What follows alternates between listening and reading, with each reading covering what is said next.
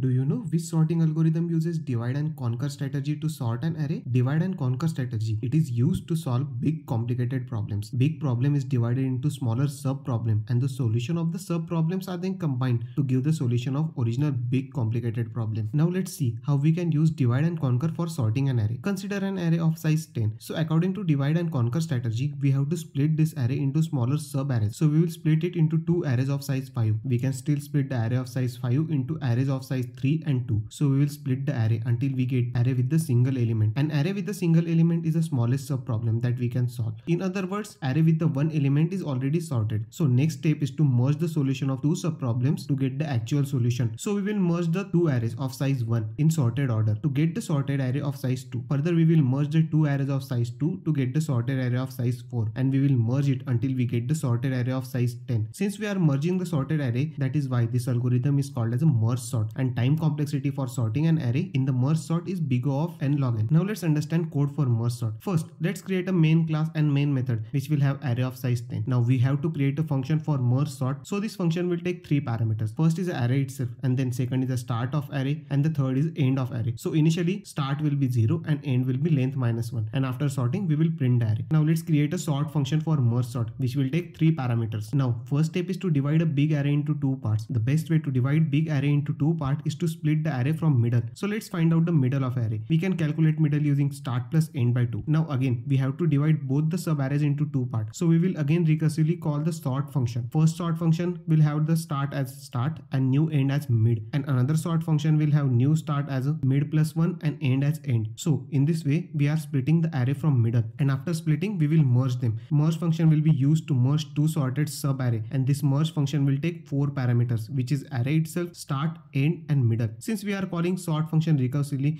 we have to add the stopping condition. So in the current scenario we will only split array if start is less than end. Whenever start becomes more than end, means we already got the sub array of size 1. Now this sort function will split array into sub arrays, and our merge function will merge these two sub arrays into one big sorted array. Now let's define the merge function. So in the first step we will copy data of two sub arrays into two different arrays. Now we just have to merge these two sorted arrays. Let's define two indexes I and j to traverse two arrays. So we will run a loop until we reach the end of any one array. First condition in the loop will be to check if the left of I is lesser than right of j. Means if element of a left array is smaller than the element of a right array, then we will add element of a left array into our sorted array and then increase the index I by 1. But if right element is greater, then we will add the right element into array and will increase the index j by 1. So once we come out of the while loop, means all the elements in one array are finished. So we will copy the remaining elements of an array into the sorted array. That's it for the merge function. Now if you execute the program, you will get a sorted array. Subscribe my channel for more such amazing videos.